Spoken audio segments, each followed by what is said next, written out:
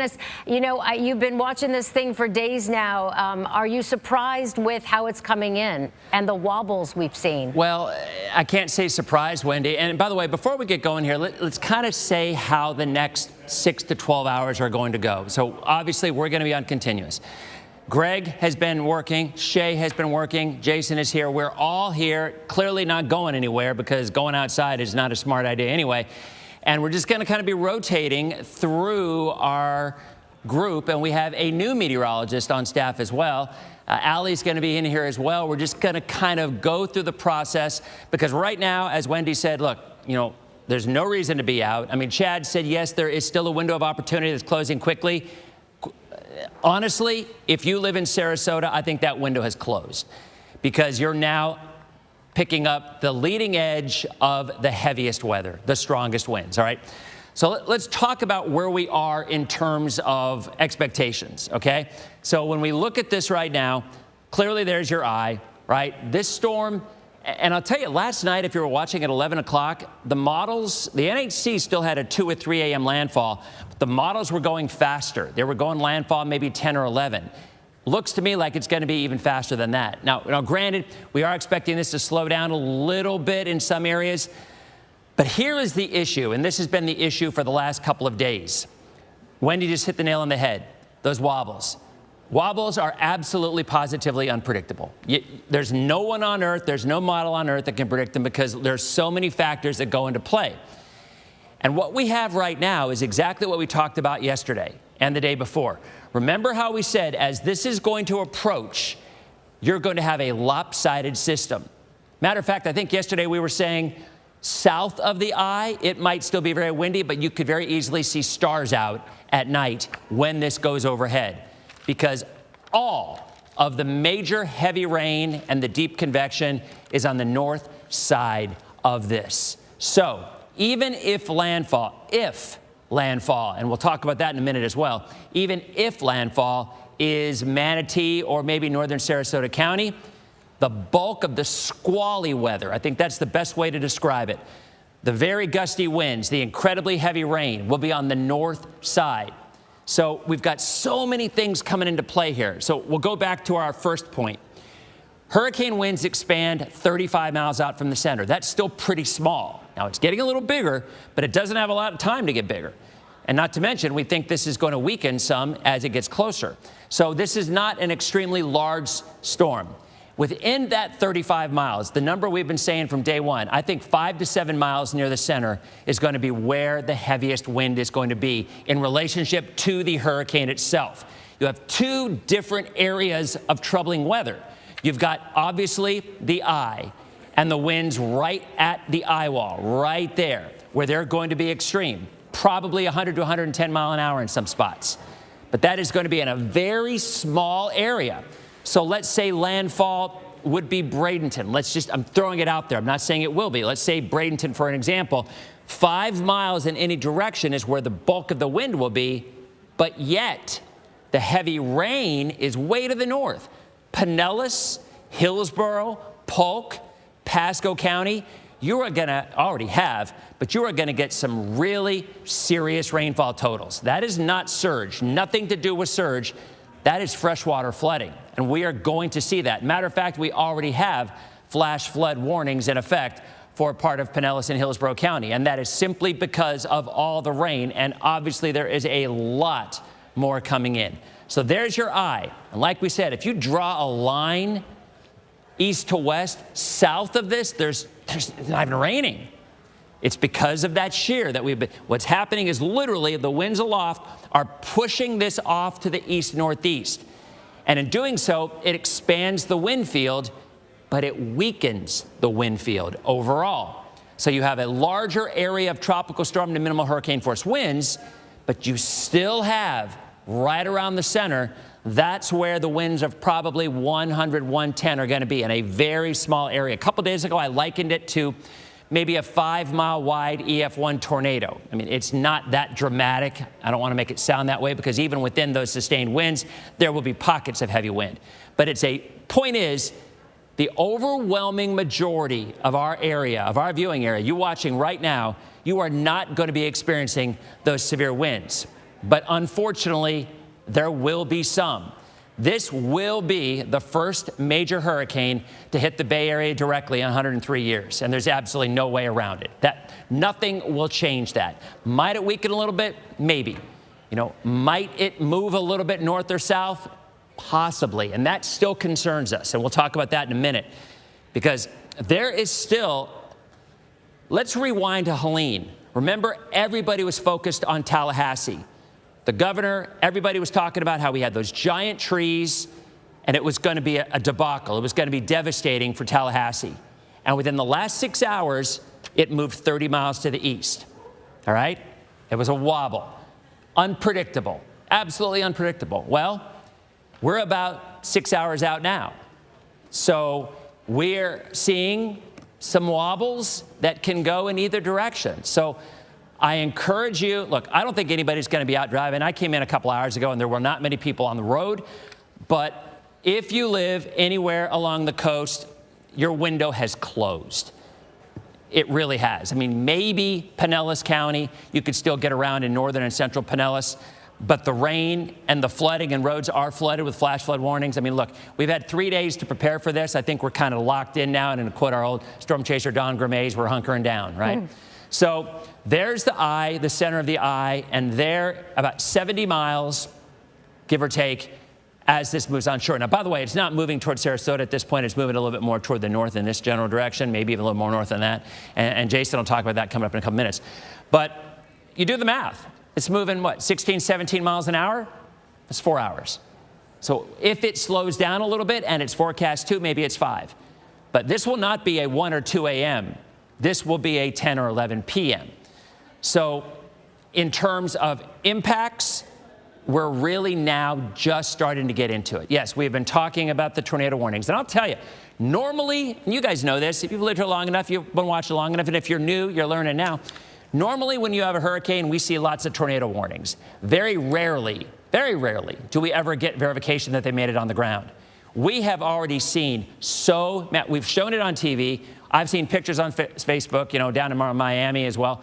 These are sizable tornadoes. So in these very far extreme bands here, and there's still tornado warnings in northern Highlands and southeastern Polk County, there is absolutely the potential for some EF1 tornadoes. I mean, some pretty legitimate sized tornadoes. All right, so let's recap the overall stuff here, okay? This is the latest. Winds of 130 miles an hour. It has weakened. The pressure continues to rise pretty quickly. That's good. The higher the pressure, the lower the winds. The lower the pressure, the higher the winds. But the fact that the pressure is rising means it is weakening. Everything is going as expected in terms of intensity, moving northeast at 16 miles an hour. But the big question, the one that is going to be the biggest factor in how this impacts our area, is just where that wobble occurs. So when we look at these surge numbers, and again, that is going to impact surge. More than anything, surge. Look, if this thing goes 20 miles more to the north, the wind changes will be minor. I mean, there might be a little more wind in northern Pinellas or southern Pasco. But what will be dramatically different is the surge totals. And you guys know this. We've been talking about it for days on end. So wherever landfall occurs, wherever that eye occurs, crosses land, at that point and to the right is where the surge will be the highest. Imagine a counterclockwise, a little spin going on right there as it's coming in, right? And it's just going to push the water, because surge has nothing to do with winds. It's all about how big a storm is that literally pushes the water to the coast, okay? So at the point of landfall, right along the coast and just below it, that is where the surge is going to be 9 to 13 feet. In comparison, Helene was about 8 or 9. I think it maxed out in some places nearly 10. Higher in Horseshoe Beach, where landfall occurred. So that is our concern, because if this were to wobble 20 miles more to the north as opposed to the east, and let's be honest, we usually see a wobble a little bit closer to the east. Typically, not always, but usually that's what it happens.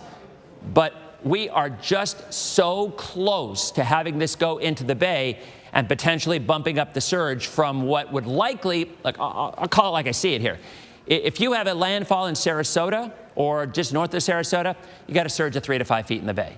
I don't see anything higher than that if that landfall is that far south, because you will have a legitimate offshore flow. Now, as it moves across, you might see a little more water coming in. But what's happened, and I'll explain why.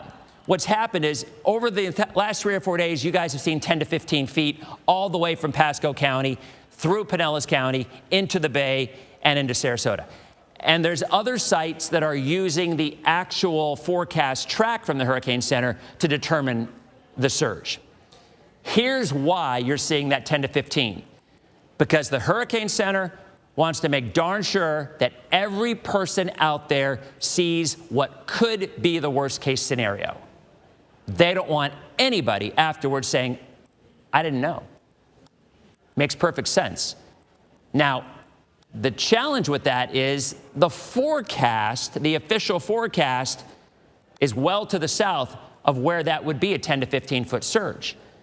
But again, the Hurricane Center believes, and I agree with them, it's tricky, it's a challenge. Because I've had this question 11 billion times in the last 2 or 3 days. I don't get it. Why is it 10 to 15 feet if the storm's going to make landfall 30 or 40 miles to the south? It's a valid question. But I'm telling you, that's why they've done it. So what we've done here is we're showing you what the Hurricane Center is saying, but we're telling you that if this landfall is more central Manatee south, there ain't no way in the world that they're going to have an 8 to 12 foot surge in the bay. But if this gets closer to the Skyway, which would be a wobble, right? A wobble, if that were to happen, then the numbers would jump dramatically. Let me tell you something. I was talking to a buddy of mine who works for the insurance industry, and meteorologist, local guy, went to Palm Harbor, great guy. His parents are probably watching right now. They live in Trinity. And he deals with a lot of insurance numbers. And Katrina is the all-time costliest hurricane in the United States, $200 billion. He told me that if this storm went into Sarasota, or just to the north of Sarasota, he estimates that the loss would be $100 billion. If it went into the bay, the loss would be about $200 billion, maybe a 175. So that 30 miles is the difference in about $75 to $100 billion in additional losses, because the water and the surge would be significantly higher in the bay than it would be if it's south. And, Jason and I have been talking about it. Greg's been talking about it. Shay and Allie, we've been doing our little get-togethers and talking about it. And that possibility absolutely exists. It does. And see now, and I'm going to toss over to Jason in a minute, but now we are no longer looking at models. This is when you throw the models out the window and you look out the window. It's called nowcasting. And it's no different than what you're doing. So with all the technology and all the science and all the models that we have, when you get 4 to 5 hours out, look, there isn't any kind of a magic, well, let's look at the high, super duper resolution model and see how it's showing. No, the models are the models. They're math problems. It's all they are. And when you get this close, no one on earth can predict where those wobbles are going to go. So as you're sitting at home waiting, the timetable, we're already seeing some of the heavy rain coming through. We're about to see, it's about to get real. Starting in Sarasota County, we're going to start to see more power outages. And again, this is the track from the Hurricane Center. At this point, the track is practically meaningless. We know it's going to move in the next 4 or 5 hours, but where that 10, 20, 30 mile difference is the difference from catastrophic loss in the downtown area compared to a glancing blow, and unfortunately, that kind of loss for areas around Sarasota and off to the north. So there's your wind field. This moves onshore. Hurricane force winds start to move onshore, within the next couple of hours. But this is another perfect example of what we talked about with the rain, because you have a system that's split in half. We've been saying it for days. If you live in our southern counties and this comes through, I'm telling you, tonight at 9 o'clock, you could probably go up and see some stars. And yet you might still have 50, 60 mile an hour winds. Higher if you live in Sarasota or Manatee County. But the southern half has no rain, not a lot.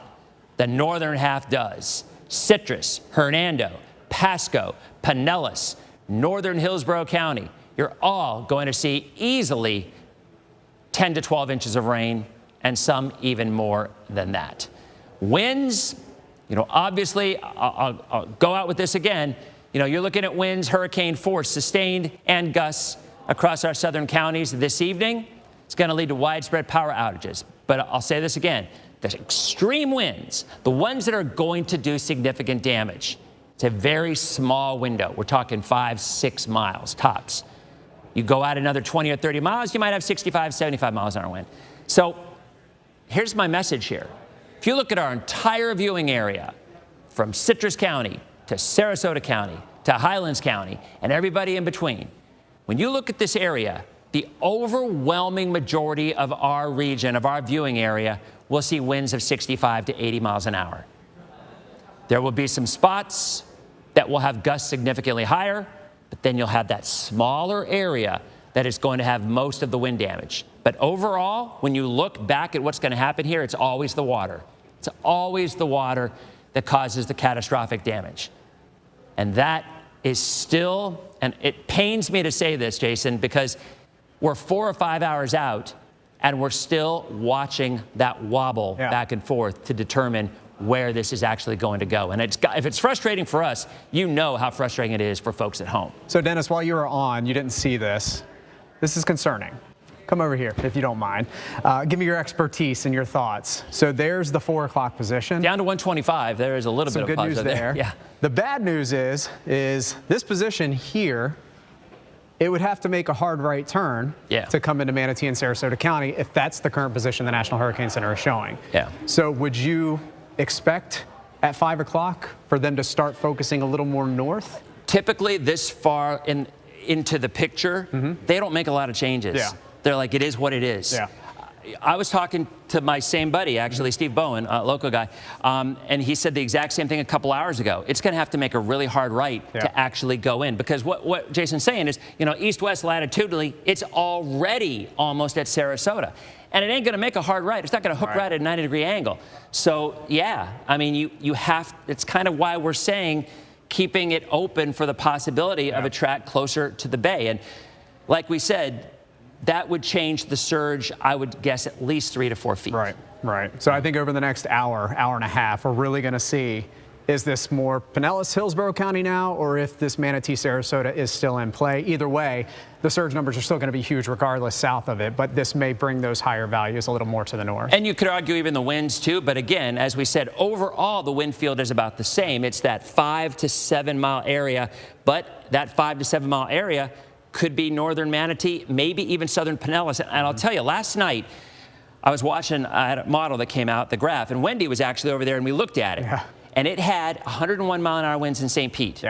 And it had the eye very close to St. Pete. And I looked at it, and I actually did not show it on TV because the hurricanes, what happens is, we kind of defer to the Hurricane Center track often. I mean, that's kind of, they're the expert of all experts, right? Best of the best. Yeah.